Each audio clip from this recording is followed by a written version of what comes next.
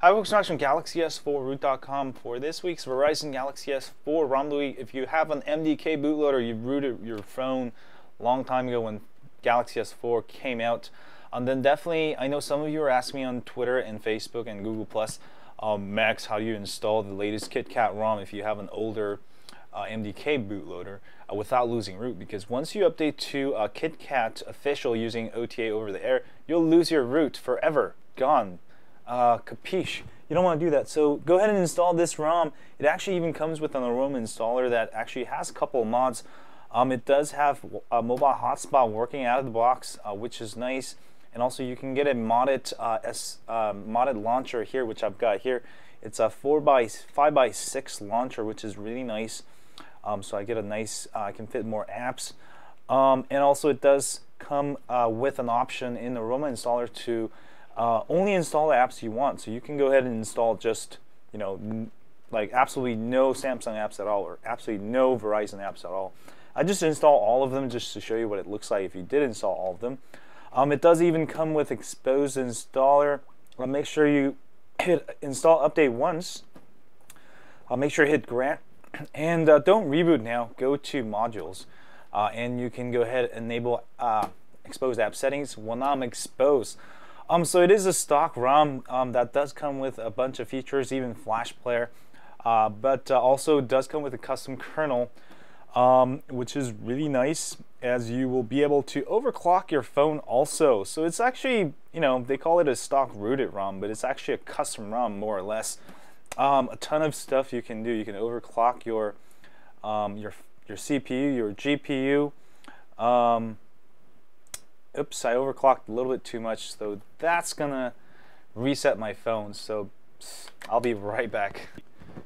Just be careful when you overclock, not too much. When you set it on boot, make sure you're able to run your phone stably.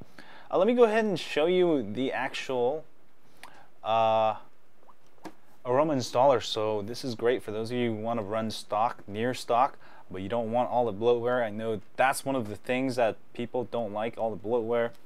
And also, it does have a couple features you can add, which I'll completely show you everything here. Again, this is for MDK bootloader only. If you have a newer Verizon Galaxy S4 with SafeStrap, you cannot install this ROM. Alright, let me go ahead and show you the AROMA installer here real quick. This is the file with the AROMA installer.